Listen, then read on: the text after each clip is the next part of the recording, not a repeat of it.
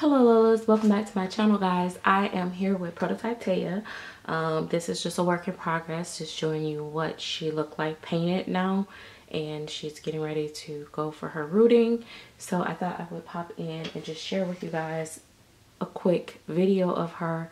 Also, she is on a newborn size body, the Reggie Ann body.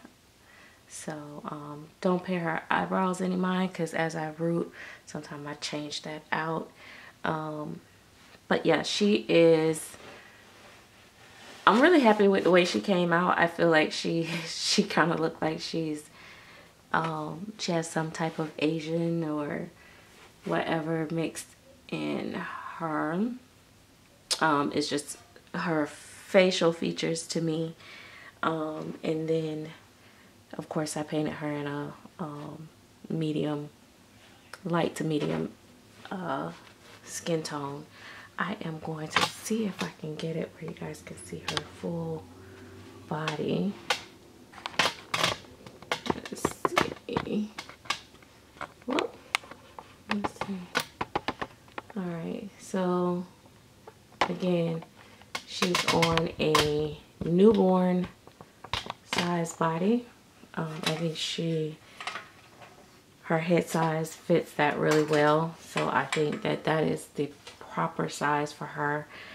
Some people like to put their babies on, sorry for the squeaking, some people like to put their babies on bigger bodies, and that's okay if that's what you choose to do, but I will have her on a newborn size body. She does take a pacifier, and the sculpt itself is sculpted with a closed mouth. However, the sculptor, if you ask her to open the mouth, she will do that for an additional fee. I don't think it's that much to have that done, and I think it's worth it because for me, I don't want a baby without an open mouth that's silicone. That's just my personal preference.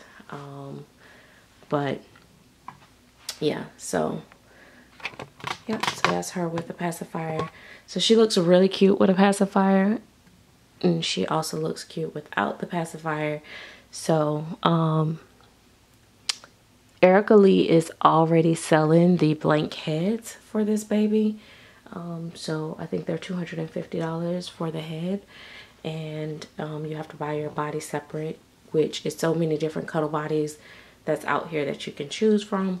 So I think McPherson sells them, Bountiful Baby sells them. I'm not sure if Irresistible sells them, but I'm pretty sure they do as well. And there's people that does custom cuddle bodies. My personal preference is Reggie Ann bodies, so that's what I use for my cuddle babies. But I've seen them look nice on the other bodies as well, but for the feel, I like the way the Reggie Ann bodies feel. So that's a little bit about Taya. So I'm going to get her some hair. I am toggling between which two hair types that I want to put in her head, but I'm going to go ahead and decide today and start rooting her, and then once she's done, I'll take plenty of photos of her and she will be available. She is a prototype. I don't tend to make my prototypes too much higher than my regular babies. I just don't. But the only reason their price might be a little bit different is because their box opening might be a little bit more lavish or detailed than the standard babies, because she is a prototype. So she may have a few more items and stuff in there, but we'll see how it go.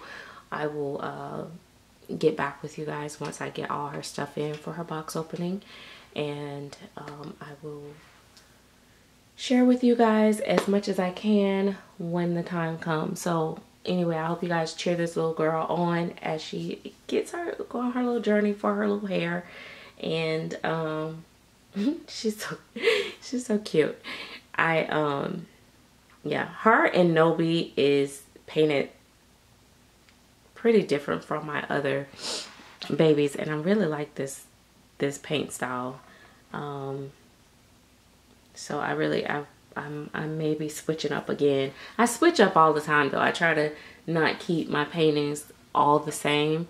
But sometimes they start to me, I'll be like, oh, my work is starting to look the same.